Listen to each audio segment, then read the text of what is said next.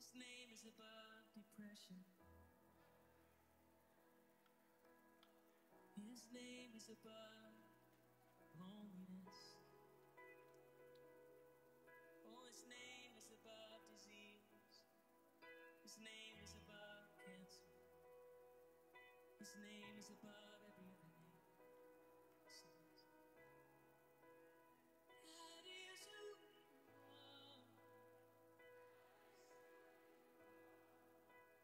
That is who you are. That is who you are.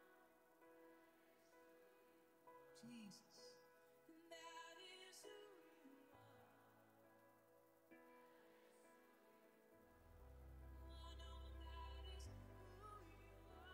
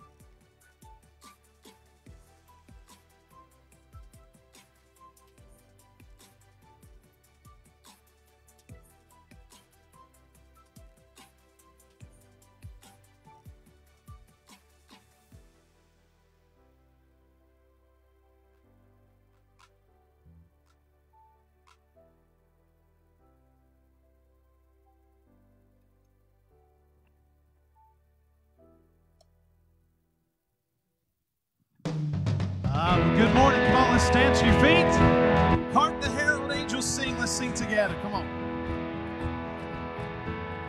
Hark the herald angels sing. Glory to the newborn King. Peace on earth and mercy mild. God and sinners reconciled.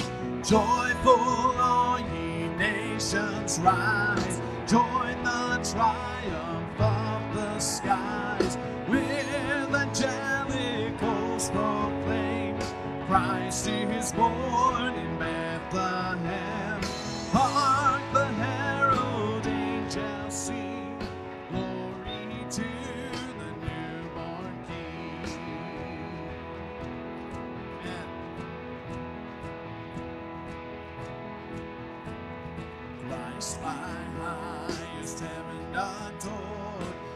Christ, the everlasting Lord.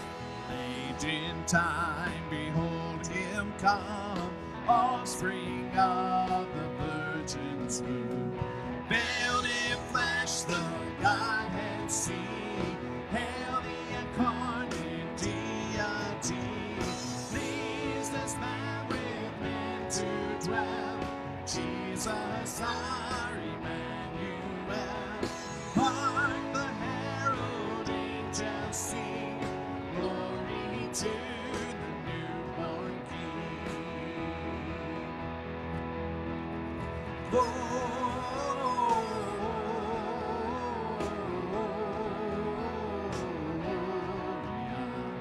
In excelsis Deo.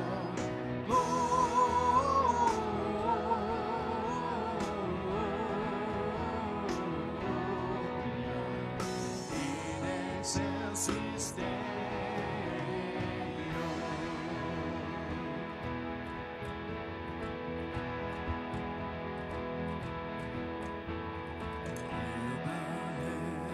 Prince of Peace, hail the Son of Righteousness, light and life to all he brings, grace with healing in his wings.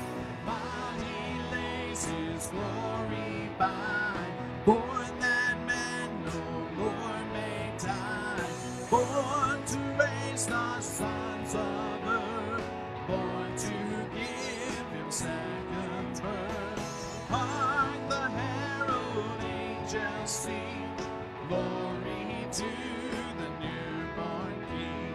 Hark the herald angels sing, glory to the newborn King.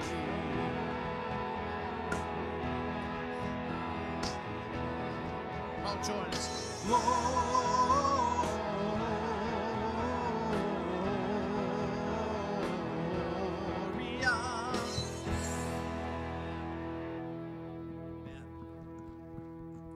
Thanks so much. You may be seated. Thank you. Good morning. Wow, let me try it again. Good morning. I hear my voice echoing. Wow, that's kind of cool. I knew the room was a little bit cavernous, but hey, my name is Brian Stevenson, and I'm one of the congregational elders here at Provision Church, and I just want to say welcome to you this morning. We are so glad that you chose to worship with us, whether it's here in person or online.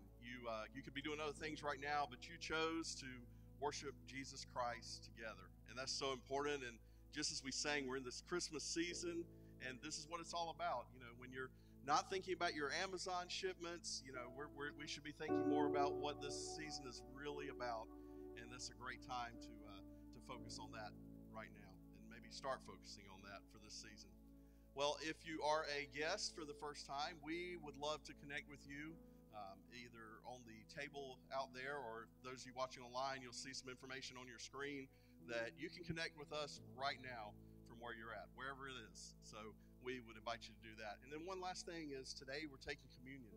If you're a follower of Jesus Christ and you've made that decision to follow Christ, then no matter what your church home is, if you're here with us today, we invite you to take communion with us. And if you didn't see one of these little packets with the wafer on top and the juice, we have those on the table in the back. So during the next song, if you didn't get a chance to grab one of those, go right ahead and grab one so you can participate in communion in just a little bit. We're going to keep on worshiping now. And again, thank you so much for being a part of Provision Church this morning. Amen. You know, the Bible says that Jesus is the Lamb of God, the one that took on the sins of the world. And as we continue this morning, we're going to basically, as Brian was saying, we're preparing our hearts for communion. We're going to have in just a little bit. What a wonderful time to celebrate together. But I'm going to ask you, let's stand once again and let's sing this beautiful song, Behold the Lamb, that really shares the gospel of what Jesus did for us.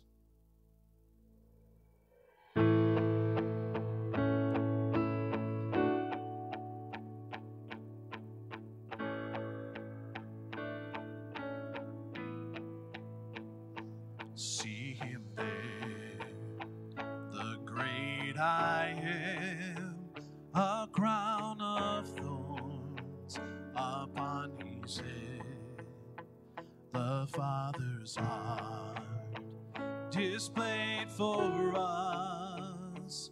Oh God, we thank you for the cross.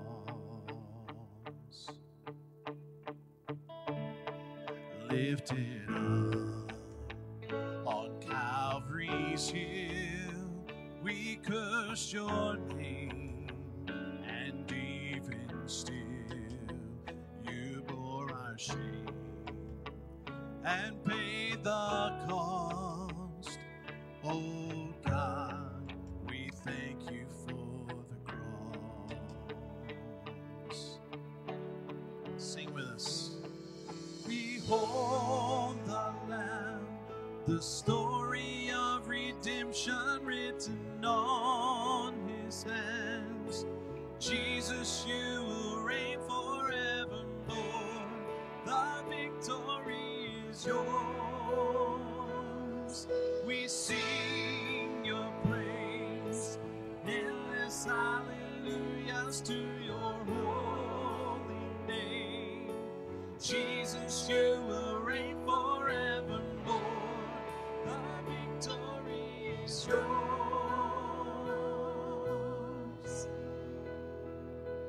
All for us, the sacrifice for every sin. Our Savior died. The Lord our life can't be contained. Our God has risen from the grave.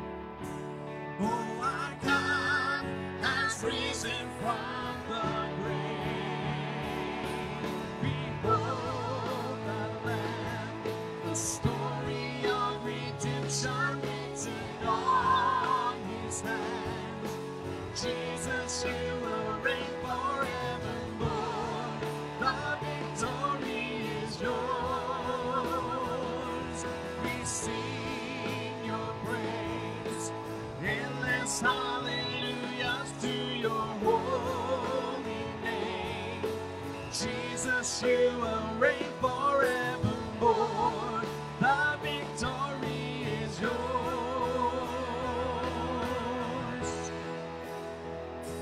When the age of death is done, we'll see your face bright as the sun. We'll bow before the King of Kings. Oh God, forever we will sing. Can you see that picture? Behold the Lamb, the story of redemption written on his hands. Jesus, you will reign forevermore. The victory is yours. Oh, we sing the Lamb, the story of redemption written on your hands. Jesus, you will reign forevermore. The victory is yours. Oh, we sing your praise, endless hallelujahs to your holy name. Jesus, you will reign forevermore. The victory is yours. You'll reign forevermore. The victory is yours. You'll reign forevermore.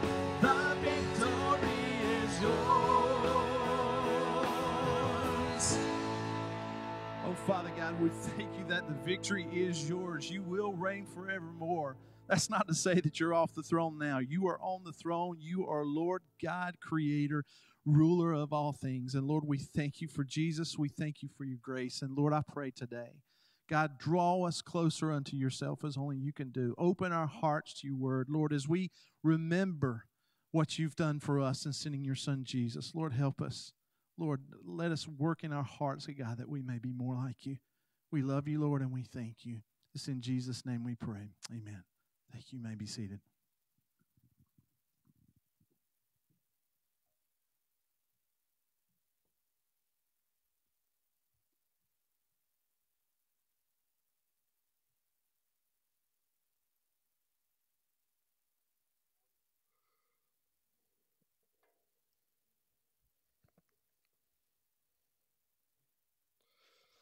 My name is Ryan Smith. I'm the pastor of college students and mobilization here at Provision. And again, welcome to those of you who are here. And I'll repeat what Brian said if some of you may have come in after he said this, but we are going to be participating in communion this morning. So if you've come in late, there are little COVID-friendly packets right back here on this table. So feel free to jump up and grab one of those at any time.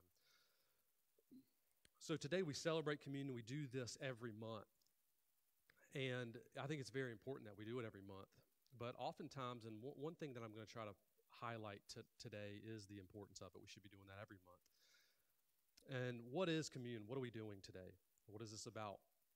It's simply a celebration of the body of Christ where we remember what God has done for us through Christ. And it's two ordinances that we're commanded to continue in, that Christ commanded us to continue in.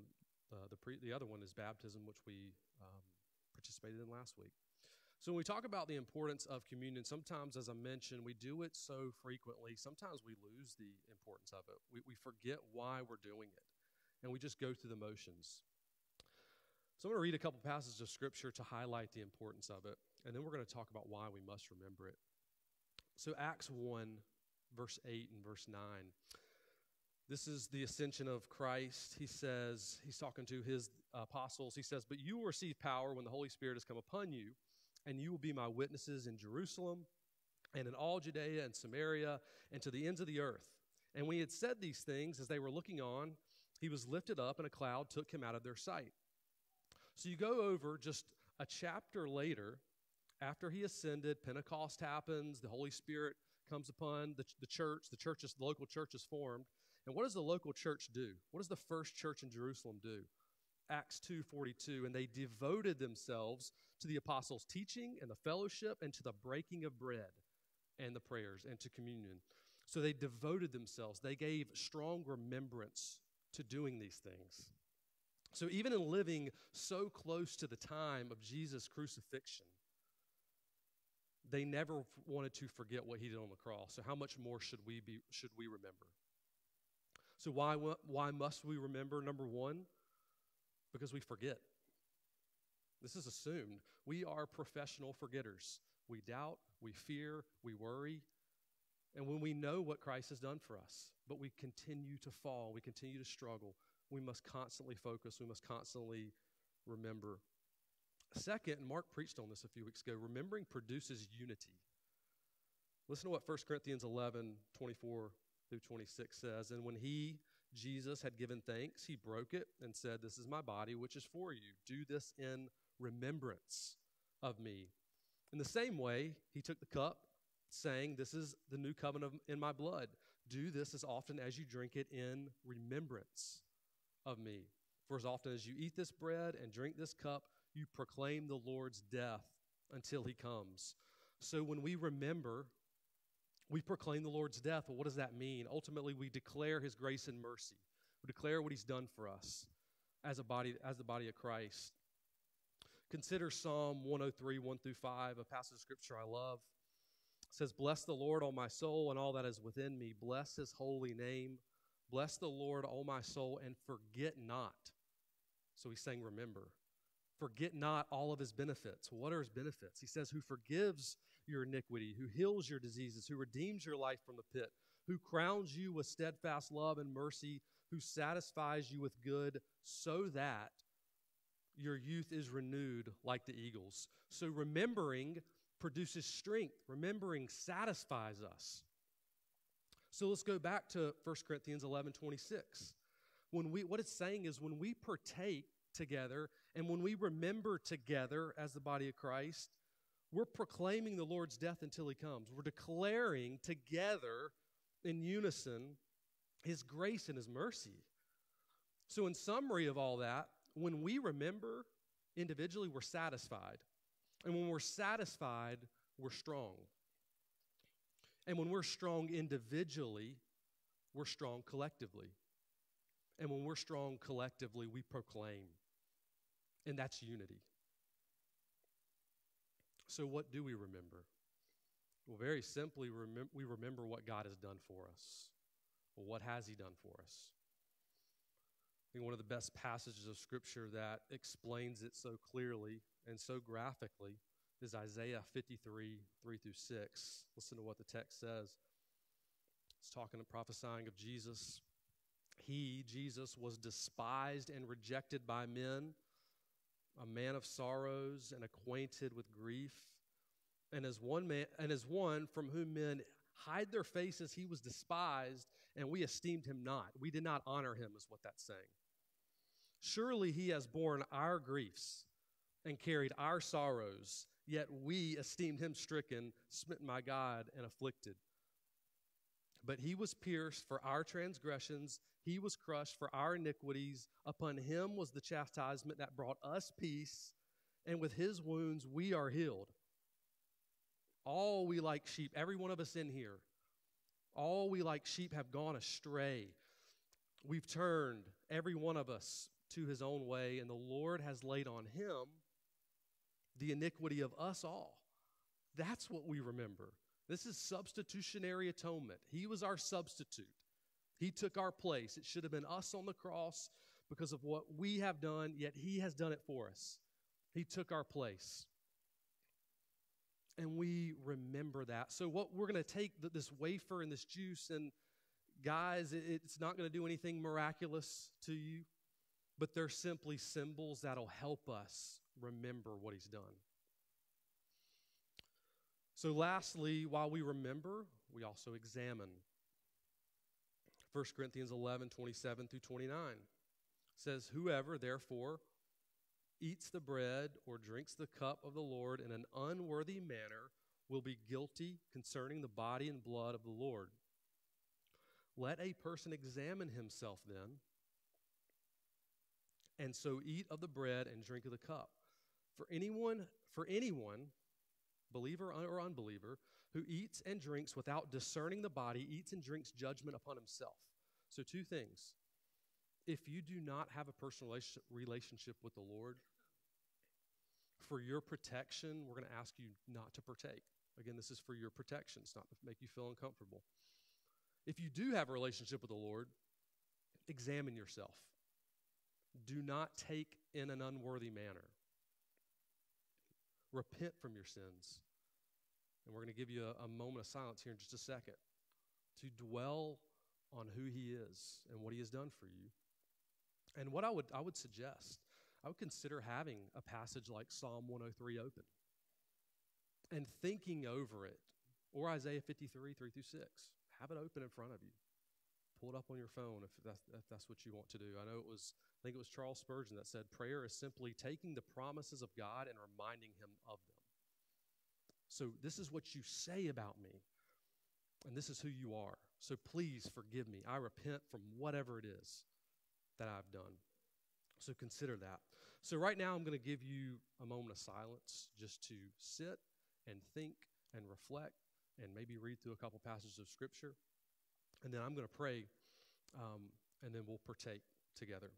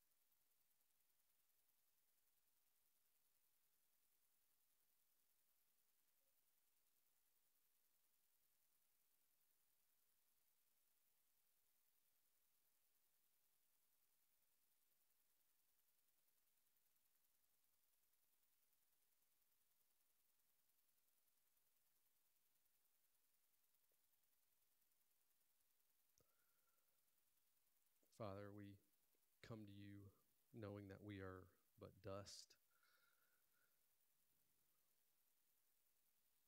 And we thank you for all you have done for us, Lord. We're reminded of Isaiah 53. You have borne our griefs, carried our sorrows, Lord. We did not honor you. Lord, you're pierced for our transgressions, you're crushed for our iniquities. Upon you was the chastisement that brought us peace. And with your wounds, because of the cross, we are healed. And it's a season that this Christmas season, where we give special focus to that. You came to this world as a baby, ultimately to die for us and raise from the dead and unite us with you. And Lord, we continue to be like sheep and go astray. We continue to do it. But then we remind ourselves of the cross, and we remind ourselves that you were the sheep that went astray on our behalf. And we praise you for that, and we give special focus to you and special attention. So work on our hearts and minds today, God. We're reminded again of Psalm 103. Think of verse 10 that says, He does not deal with us according to our sins, nor repay us according to our iniquities. You don't deal with us as though we've sinned, because you've dealt with Jesus for us. You've punished Jesus on our behalf. So now the discipline and the consequences that we have are for our good, your word tells us. And we thank you for that. Lord, convict our hearts and minds today as we partake in these elements. It's for your honor and your glory. In Jesus' name, amen. So take your cup and open this little top flap here and grab that little wafer or whatever you want to call it out. I'm going to read 1 Corinthians 11:24 again, and we'll take it together. So verse 24 says, And when he had given thanks, he broke it and said, This is my body, which is for you. Do this in remembrance of me. So let's glorify the Lord by taking the elements together.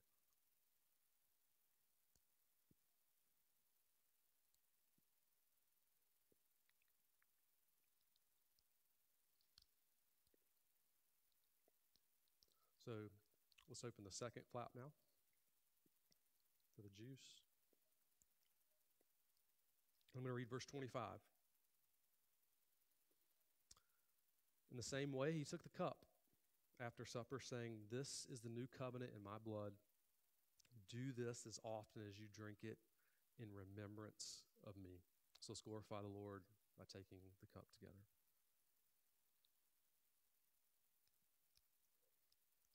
Amen. So I'm going to pray for us, and Mark's going to come up and teach today. Father, we love you. Again, we praise your name. We don't have the words to even say. But as I say often, I'm thankful that the Holy Spirit groans for us, Lord, as Romans 8 tells us, God. We thank you that you are greater than our hearts, Lord. Even when our heart condemns us, your word tells us that you're greater than our heart. And so we thank you for that. We praise you, God. We give you this morning. Lord, I pray that your hand would be upon Mark and you would use him as an instrument and a vessel for your honor and glory, and you would speak through him in powerful ways today. I pray this in Jesus' name. Amen.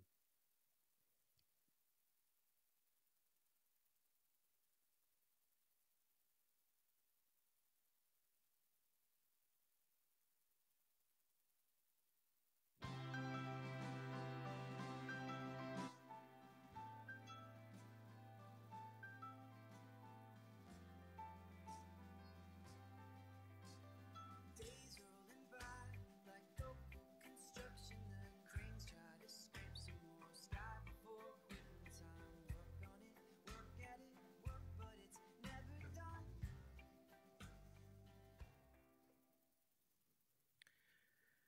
Church, I'm always grateful to be able to celebrate what Christ has done for us through communion together. I enjoy that time. I look forward to it. And something else I look forward to is studying the Word together, that we get to be together as we open up God's Word and see what truth God has for us. And I was thinking about it while I was sitting there a few weeks ago. I sat down next to a couple people before the service started, just said, hey, good morning. And it was a couple young ladies, and they said, we're so excited for the text today. We're so excited for the text you're going to be preaching through today. And honestly, that as like a, hey, good morning, we're excited for the text, caught me off guard in a way that, like, I think I probably didn't seem excited about the about the text. It was like, oh, really? That's good. And I thought, I loved that earnest excitement for Scripture. And I was thinking, that's the right way to approach our time together, is that we're excited about being together, and we're excited about what God's word is when we're together. And just more and more, I hope that our culture is that it's not that I come to Provision because Mark preaches, but I come to Provision because God has called me to be a part of the body and because we love the word. And in loving the word, we love proclaiming the word, and we love proclaiming the gospel. And this morning, I am excited to study this text with you guys. I am excited to be in 1 Corinthians 15.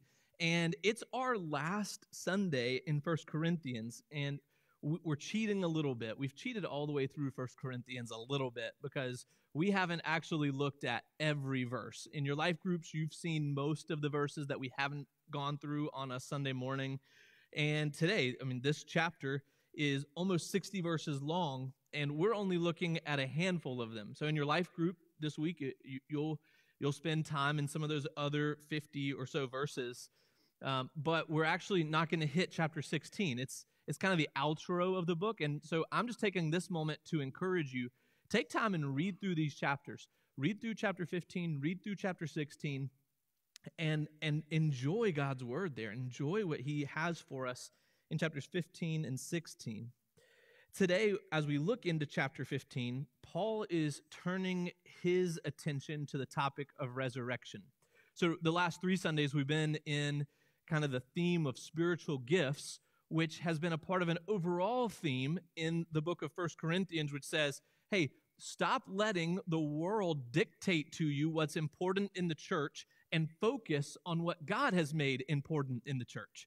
And so that's unity for so much of 1 Corinthians. It's stop dividing over this issue. Stop being in sin, which causes disunity in this issue, and focus on loving and honoring God with your life. Now, as we're in chapter 15, the topic is resurrection, and the theme is the same. There were apparently teachers who were teaching that the resurrection wasn't real, that there is no resurrection of the dead, and Paul is making sure they understand this is important. This is a big issue, and don't divide over it. Get it right. Be unified in understanding that there is resurrection from the dead. Resurrection is a main thing.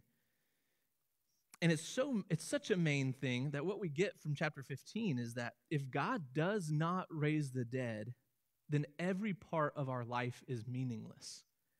That's a really significant statement I'm making there. If God doesn't raise the dead, then every part of our life is meaningless. But if God does raise the dead, then every part of our life can be about something more wonderful and more beautiful than we could ever imagine. That we're seeing kind of the dull reflection of what is to come in this life. That what is to come is even greater and even better. If God does raise the dead, then every part of our life has great meaning, even the parts that feel insignificant. So let's look at verse 50. 1 Corinthians chapter 15, verse 50. This is what God's word says. I tell you this, brothers, flesh and blood cannot inherit the kingdom of God, nor does the perishable inherit the imperishable. Behold, I tell you a mystery. We shall not all sleep, but we shall all be changed in a moment, in the twinkling of an eye, at the last trumpet. For the trumpet will sound, and the dead will be raised imperishable, and we shall be changed. For this perishable body must put on the imperishable, and this mortal body must put on immortality. That is a That is a wonderful passage. And I'm saying wonderful as in that it fills us with wonder to think about what we're being taught there. I tell you this mystery, we shall all be changed. We shall all be changed. Paul is addressing fellow believers here. I tell you this, brothers. I tell you this, brothers, we shall not all sleep, but we shall all be changed. I tell you this, brothers, your natural bodies aren't prepared for the imperishable kingdom of God. Our flesh and blood is our inheritance from Adam and Eve. He says that flesh and blood cannot inherit the kingdom of God. In fact, our flesh and blood is an inheritance from Adam and Eve. Along with Adam's skin and bones, we also inherit his consequence for sin.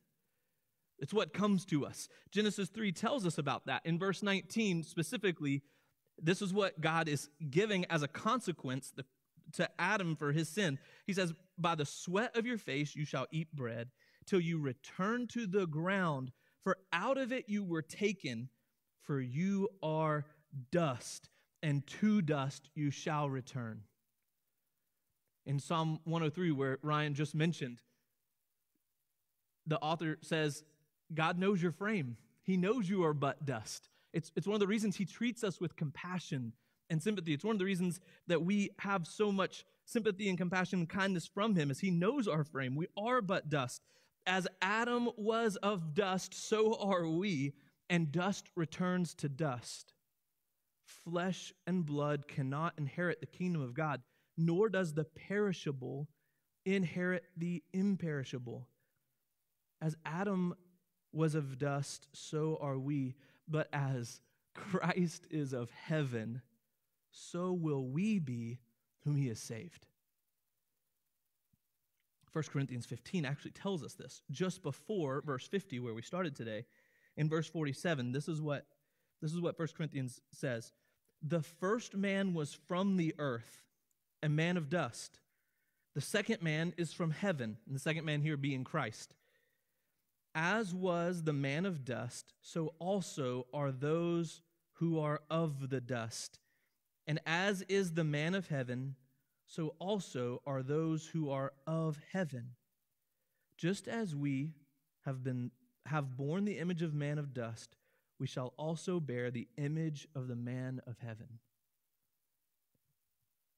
Those under the curse of sin, with perishable mortal bodies, cannot inherit the imperishable and the immortal. Verse 53 says, this perishable body must put on the imperishable, and this mortal body must put on immortality. But someone will ask, how are the dead raised? If this is so, if the perishable can't inherit the imperishable, if the mortal can't inherit the immortal, someone will ask, how are the dead raised? With what kind of body do they come? This is verse 36 of 1 Corinthians 15. You foolish person, what you sow does not come to life unless it dies. Christians put on the immortal body by passing through death. Death was a punishment, but God makes wrong things right. And I love what God does here, even with death, even with this consequence. Now, this consequence God uses for us to have eternal life with him. Someday he will end death completely. Someday God will end death completely. But until then, he's given us freedom from the fear of death. Christians, death is no longer a punishment for the believer. For the Christian, death is a doorway into paradise. For us, it is the step into putting on the imperishable. 51, behold, I tell you a mystery. We shall not all sleep, but we shall all be changed. Paul clarifies that some Christians will be living when Jesus returns. I mean, the early church was expectantly awaiting the return of Christ. And I think somewhat to our shame that we're this much closer to the return of Christ. And I think that anticipation of Christ is dreadfully missing from our churches in a way that keeps us from sharing the gospel and keeps us from joy. So, encouragement, church, this morning, be excited that we are this much closer to the return of Jesus than the early church was. And they were so eager for it. Man, this is soon. And we shall not all fall asleep, but we shall all be changed when he comes. There will be some Christians who are living when Christ returns to raise the bodies of his people. Some will not be dead when he comes, but even they will pass through death. Even they will be changed, for the trumpet will sound, and the dead will be raised imperishable, and we shall all be changed. I think we feel our bodies aching for this moment. A part of what sin did was make something God made perfect and made it perishable. And our perishing bodies is different than our mortal bodies. You think about mortality just means that there is an end to it. Perishing means that you decay over time. And some of us get the idea of decay, and we hate the decay in our body, right? I mean, think about the fact that our aches and our pains are calling out for this moment, this twinkling of an eye, this last trumpet sound. We should think of every bruise and every tremor, every pain and every sting, every spasm or throbbing or twinge as our body's way of crying out for this day when Christ returns. What a beautiful way to put perspective on our physical pain. But there's a day where that pain will be done. There's a day when Christ will return and your perishable body will be made imperishable. Man, for some of you, that day can't come soon enough. And yet we continue serving, and we're going to get to why we continue serving, even through the pain. Paul gets there. God gets there. He knows our hearts. So we think of our pain even in this way as a wanting of Christ's return. I think it's our body. It's the dust desiring heaven. Our mortal bodies are perishing day by day, but our perishing is different than the perishing of the world. Our pain is neither wasted nor final. But we do not want you to be uninformed, brothers, about those who are asleep, that you may not grieve as others do who have no hope. Our perishing is temporary. When Jesus returns and claims his people, we shall all be changed. We'll be changed from perishable to the imperishable, from the mortal to the immortal. And verse 54 continues. Look at verse 54. When the perishable puts on the imperishable, and the mortal puts on immortality, then shall come to pass the saying that is written, death is swallowed up in victory. O death, where is your victory? O death, where is your sting? The sting of death is sin, and the power of sin is the law. But thanks be to God who gives us the victory through our Lord Jesus Christ. Jesus won the victory, church. Jesus won the victory. Why do we look forward to Christ's return? Because he's already won. Like, we're not wondering whether he's going to win the game. There's no anxiety for us in his return. There's only joy and expectation in his return because we know he has the victory already. Jesus won the victory. Death has already lost, and Jesus has already won. And as we wait for Christ's return, death is already a shell of itself. As we wait for Christ's return, we know that death is swallowed up in something completely greater than it is. I mean, this isn't a small animal nibbling away at another small animal. This is death being swallowed up. I mean, think about the life of Christ is something so much greater that in one gulp swallows death. I mean, it is not a struggle. He has done it. Death's attempt at victory, just the attempt at victory, is forgotten in the presence of the true victor. Death, where is your victory? We don't remember a time. We don't remember it because Christ has won so decisively. The true victor is coming. Death's sting is no longer felt by those who have passed through it to glory. Death, where is your sting? We don't fear the sting of death. Verse 56 is a helpful verse. It really illuminates reality. And I think that's a right way of us looking at Scripture, is that Scripture illuminates reality for us. In verse 56, we consider that sin brought about death. But sin is also what makes death terrible. The sting of death is sin.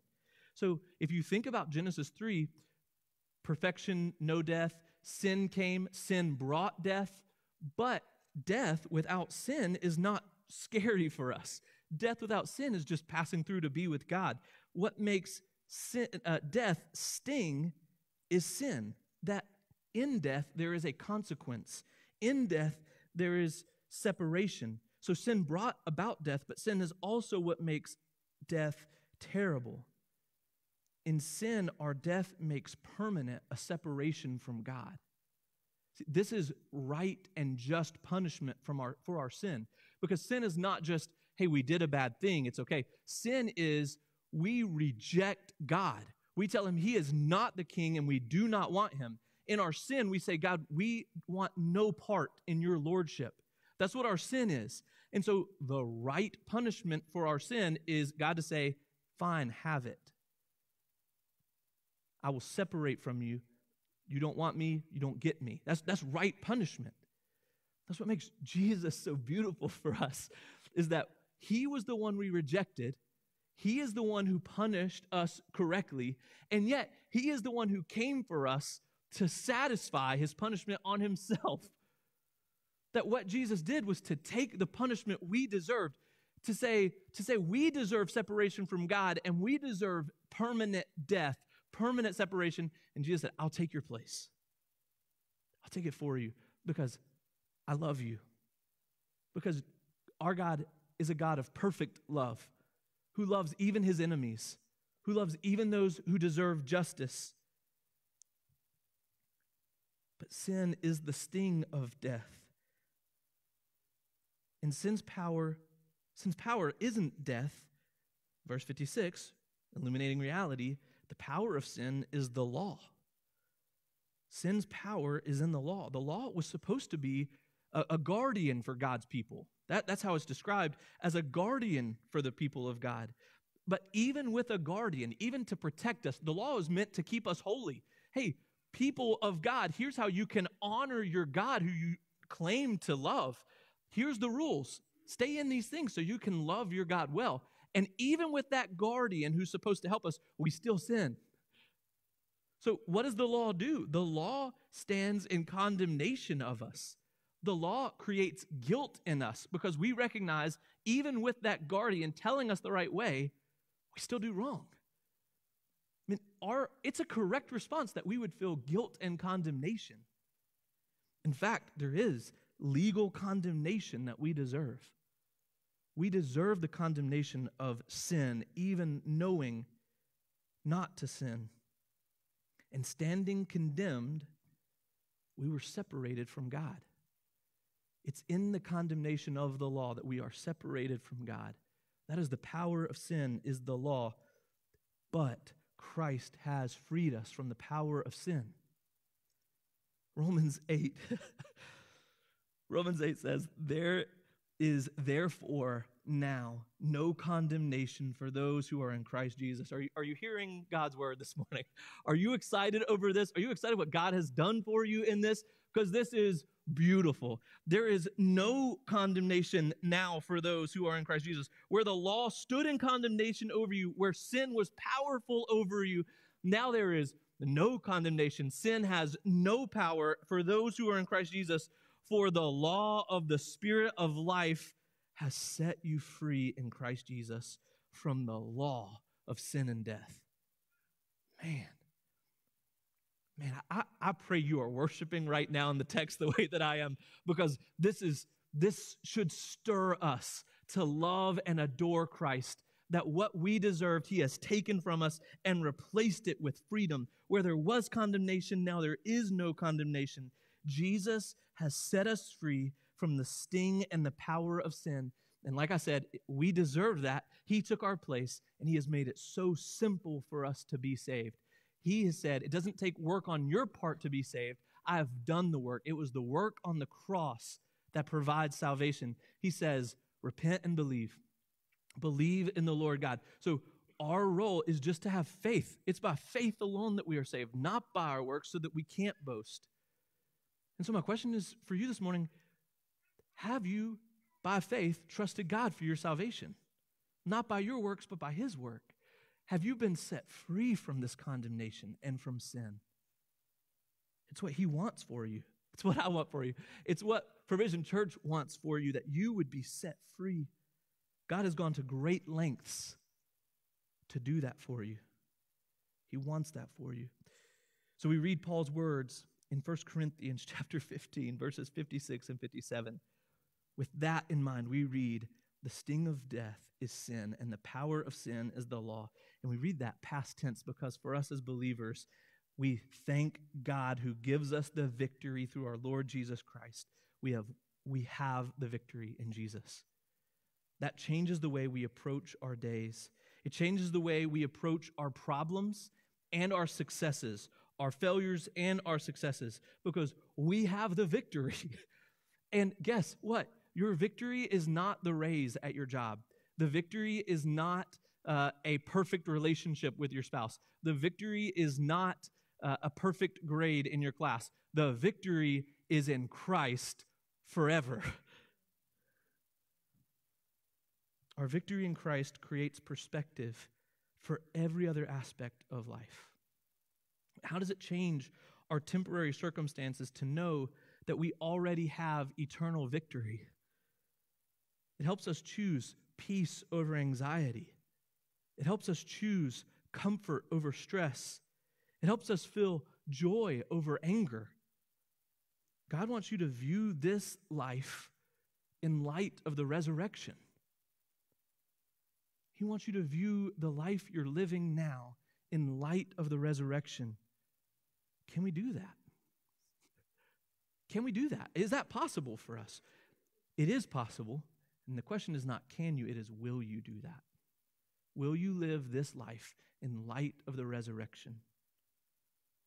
If we do, it's going to impact the way we live our lives now. This is not just some theoretical concept. This is reality that we're illuminating. And when we see reality the way God desires for us, it creates changes in our behavior, in the way that we operate and live our lives. Look at verse 58. Therefore, so because of all of this, because of this truth, therefore, my beloved brothers, be steadfast, immovable, always abounding in the work of the Lord, knowing that in the Lord your labor is not in vain. In verse 58, we're told to abound in the work of the Lord. Always abounding in the work of the Lord. What is the result of our knowledge and hope of the resurrection? What's God's intent for our knowledge and hope of the resurrection? It's to do the work of the Lord. That God has designed us for the work of the Lord. Being sure of our future doesn't make us lazy. It drives us from a place of joy.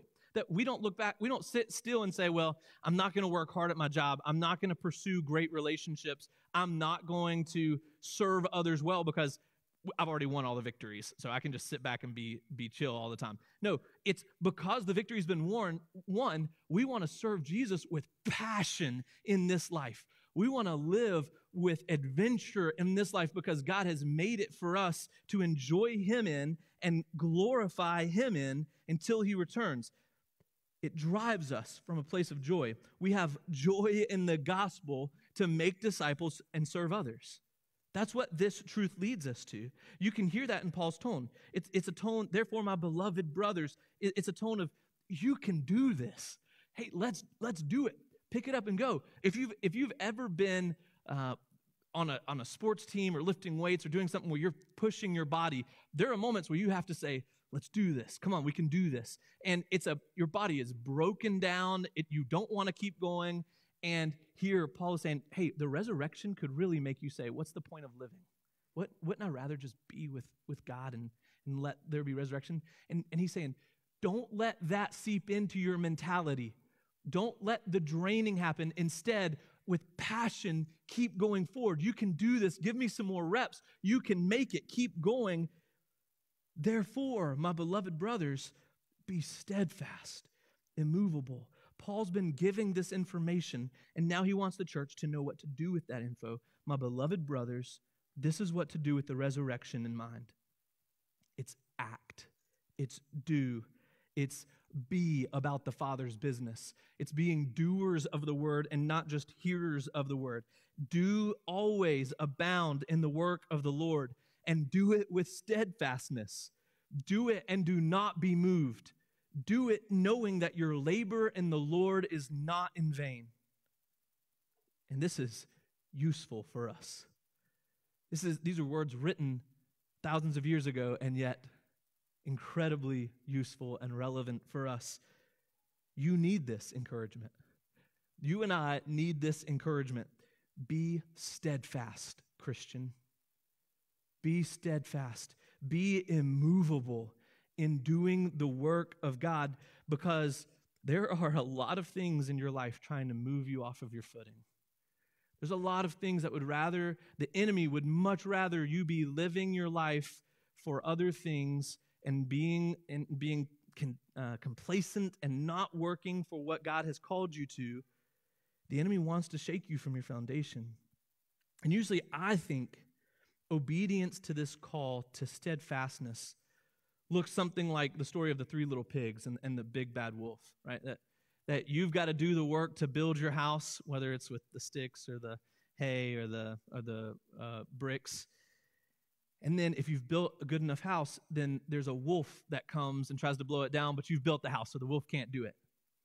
And maybe, I mean, I think our foundation is Christ. It wasn't our work, but maybe. More, though, I believe that in an honest take of what attacks our foundation, it's not big bad wolves from the outside. It's usually the enemy on the inside that's attacking the house from the inside out. That we'd like to find the blame on forces and things and governments and people, that if it wasn't for this, everything would be all right. Where usually what we need to stand against and be steadfast and immovable in the work of God is usually because of the people we say love us. And it's usually because of the job that we work, or it's usually because of our self-doubt, or because of our anxiety, or because of our fear, or because of our disappointments. But whatever the source is, we're going to face things in our lives that try to keep us from what we're created for. And here's your reminder. Here's your reminder, straight from God's word. You were created in Christ Jesus for good works. You were created in Christ Jesus for good works. If you start to believe that the effort and energy required to follow Jesus isn't worth it, remember, labor in the Lord is not in vain. That is so helpful for us, that as God has created us to do good works for His glory, for His honor, that it is not in vain. And the resurrection assures us of this. The resurrection gives us confidence that our labor for working for Christ is not in vain. Galatians 6:9-10 says this. And let us not grow weary of doing good, for in due season we will reap if we do not give up. So then, as we have opportunity, let us do good to everyone, and especially to those who are the household of faith. In due season we will reap if we do not give up. So do good. Look, the resurrection is due season. At some point it will come. There will be a reward. We will reap. So don't give up. It is not in vain. Do good works, not to earn your salvation. Do them because of your salvation. Jesus has already earned your salvation. So do what honors Him. Live in the joy of following Him and giving your life to the best thing. So what are these good works? When we say, okay, we're made for good works, we see that in Ephesians, and we see that God has called us here in the end of chapter 15 and in verse 58, therefore, my beloved, be steadfast, always abounding in the work of the Lord. What is the work of the Lord? What are we talking about? Well, there's no shortage of that. Galatians 6 says that. As we have opportunity, God gives us opportunities all the time. Every moment of your life is opportunity for good work in the Lord. And I want to encourage you to see every moment of your life that way. The mundane moments are the hardest to see that way, but maybe the most important to see that way. That every part of your life is about the good work of loving Christ with your life. So there's no shortage of that. But I want to encourage you to consider this. If we're having to put some frame and focus on this, I want to encourage you to start at home. Where can I do good work? Where can I abound in the work of the Lord? Start in your home. So if you are married, what does it look like to abound in the work of the Lord towards your spouse? I mean, isn't that a beautiful question that you might wake up in the morning and ask yourself? What do you think that would do for your marriage if you were living with that eternal perspective on your marriage? What if you're not married? What if you're the only one living in your house? Well, what does that mean? Well, God has given you your house for a purpose. He's given you your place for a reason. So what would it look like for you to invite others into your homes, to your home as a opportunity for discipleship and just to encourage and maybe missionally inviting people into your home? Or what if you have children? What does it look like to abound in good works towards your children? You're like, well, they have a house and they have food and they have electricity, so that's all the good works we need. But what does it really look like to abound in good works towards your children? What does it look like for us to disciple our children towards Christ with intentionality, because we aim to abound in the good works, because we are being steadfast and immovable as we follow Christ and look towards the end goal as we run this race? So maybe it's serving your spouse or your parents well. Maybe it's serving your roommate well. Maybe it's inviting someone over and using your home to encourage and build up. There are so many good ways to do good works in your home and in your daily life. We don't need to put a cap on that. God wants every part of your life to be a part of the abounding in good works. But I do want to highlight this. I want to highlight what Jesus commissioned us with after his resurrection. That when he rose from the dead, when he set this off, the first fruits, this is what he commissioned us to do. He said, go and make disciples. Go and make disciples of all nations, baptizing them in the name of the Father and the Son and the Holy Spirit, teaching them all that I have commanded you. If we're not doing this, we're not really abounding in good works. We have some good works that we probably are doing, but we can't deny the great commission that God gave us in that moment and then say, well, yeah, we're abounding in a lot of other things. Church, we must be preaching the gospel, making disciples of all nations. Preaching the gospel is our best good work. And it's undergirded by all other good works. But we have to preach with our words that people are in sin and need saving, that Jesus did all that was needed for salvation with his perfect life, death, and resurrection, and that Jesus makes it possible for everyone to be saved by calling on his name. We have to be preaching that. And look, I recognize that in your situations, especially during COVID, you might not be interacting with a lot of people. So you're like, well, how can I abound in good works if I've only seen like one other person this week? I'm not putting a time schedule on this for you, but I am putting this needs to be happening in your life, and we need to be strategic about this. And I say that with much conviction on myself too. I was talking to somebody this week and was saying that one of the great things about leadership is that if the leadership is not doing it, the people who are following won't do it either.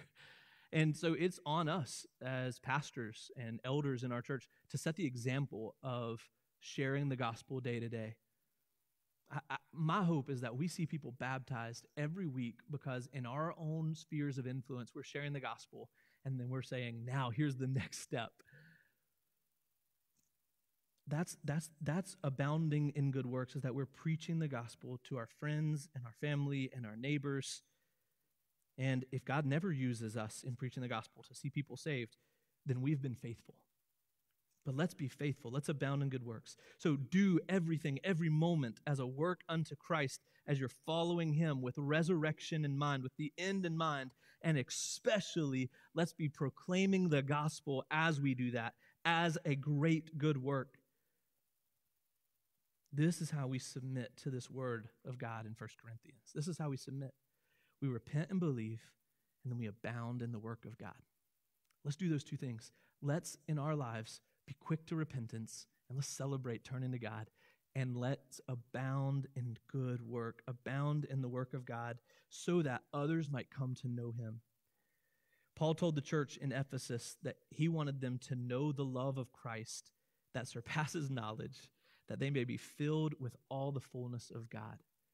Church, that's my prayer for you. And I believe that as we abound in the work of God, that's how he enjoys filling us with all the fullness of himself. Let me pray for you, and let's continue worshiping this morning in song. Father, we love you, and we thank you for your good word, and we thank you for this promise of resurrection. As we sing about your promises, God, this is one, and we are so grateful for it, that our life does have eternal purpose and eternal meaning. We do not disappear or cease to exist in dying, God, but that we are existing forever, either with you or apart from you. And God, I pray that you would use Provision Church powerfully to see people saved, that we would not be separated from you for eternity, but because of the work of your Son on the cross and in his resurrection, that we might be with you for eternity. God, we praise you for your love. We thank you for loving us even while we were still sinners, that you came for us. God, I pray that today as we continue singing, that we will sing in light of the resurrection. God, as we leave today, that we will live in light of the resurrection. God, we love you. We pray this in your name. Amen. Man, I invite you, let's stand together. Let's worship the song together.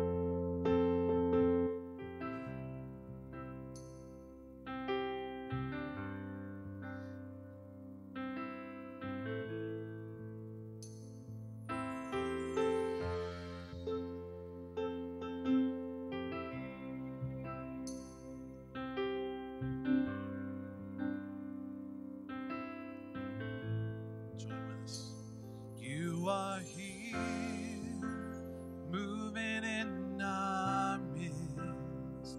I worship you. I worship you. You are here, working in this place. I worship you. I worship you. You are here, moving in our midst. I worship you. I worship you. You are here, working in this place. I worship you. I worship you.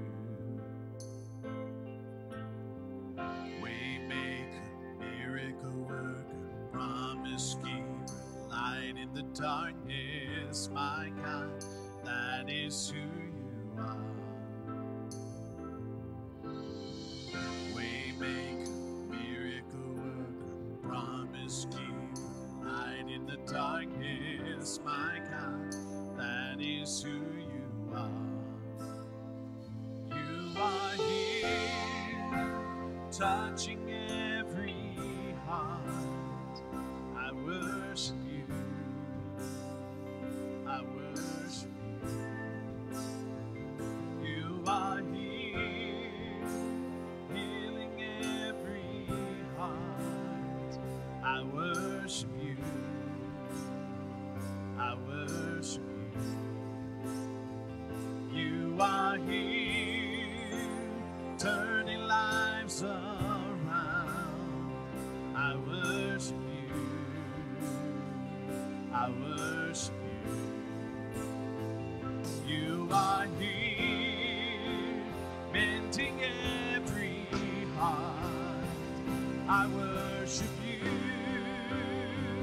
I worship you. Waymaker, miracle worker, promise keeper, light in the darkness, my God, that is who you are.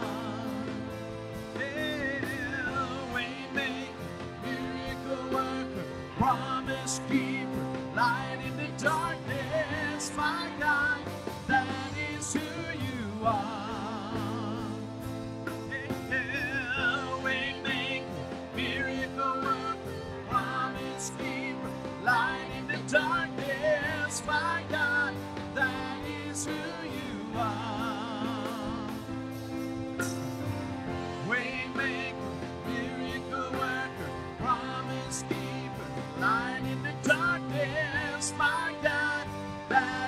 who you are. That is who you are. That is who you are. That is who you are. That is who you are. Lord, that is who you are. Oh, that is who you are. That is who you are. That is who you are. Waymaker, miracle worker, promise keeper, light in the darkness, my God, that is who you are.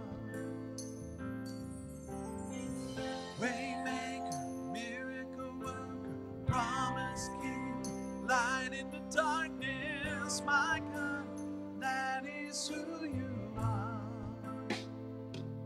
Even when I don't see it, you're working. Even when I don't feel it, you're working. You never stop working. You never stop working. Even when I don't see it, you're working. Even when I don't feel it, you're working. You never stop working.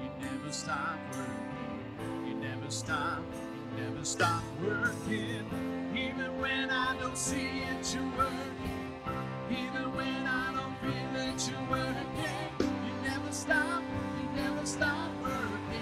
You never stop. One more time. Even when I don't see it, you're working. Even when I don't feel it, you're working. You never stop working. You never stop working. Waymaker, miracle worker, promise keeper, light in the darkness, my God, that is who you are. Waymaker, miracle worker, promise keeper, light in the darkness, my God, that is who you are. That is who you are. That is who you are. That is who you are. That is who you are. Lord, that is who you are. That is who you are. That is who you are. That is who you are. Miracle worker, promise keeper, light in the darkness, my God, that is who you are. Waymaker, miracle worker, promise keeper, light in the darkness, my God, that is who you are.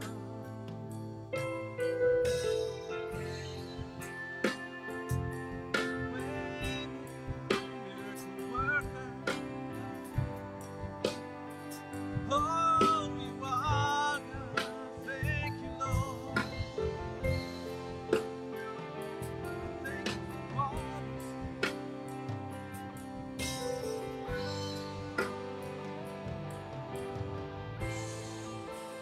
That is who you are. That is who you are. That is who you are. That is who you are. That is who you are. That is who you are. Lord, that is who you are. And aren't you thankful for that this morning? Amen. Amen. Amen. You may be seated for a moment. Well, what a day of worship we have had today. And boy, I don't know about you, but it's just so encouraging to be reminded of the hope that we have in Christ. And at the same time, it's such I hope it'll be just a conviction on all of us just to be the church. Just to be out there every single day telling people, we've got this awesome news. Why wouldn't we want to share it? One way people are sharing it right now on behalf of the Southern Baptist is called the Lottie Moon Christmas Offering. And if you're not from a Southern Baptist background, that name wouldn't mean anything to you, but Lottie Moon was a missionary to China for over 40 years. And so the International Mission Board, which is from the Southern Baptist, has a fund every year at this time. And they named it in honor of her because of her just efforts for the gospel. But what that money does is pays for missionaries to be overseas right this moment. I read earlier about a guy over in Rome right now, Reed Carr. He's got 2 little kids and a wife, and they live in Rome. And when the pandemic hit in March, they were not allowed to have church, and they couldn't do a baptism, but they got creative. They got in a bathtub, and they streamed it to their church, the baptism that was supposed to happen. They were able to still do that because of things like the Lottie Moon Christmas offering. And so right now you have an opportunity. We have a space on our giving page, which is on our website, to give to that. And all of that money goes straight to support missionaries who are actively sharing the gospel as their career right now. And if you give, you can either do that by dropping something in the back if you're here over the next couple of weeks, or again, we've got the tab on the online page, on the online giving page, and you can give to that. That's one thing.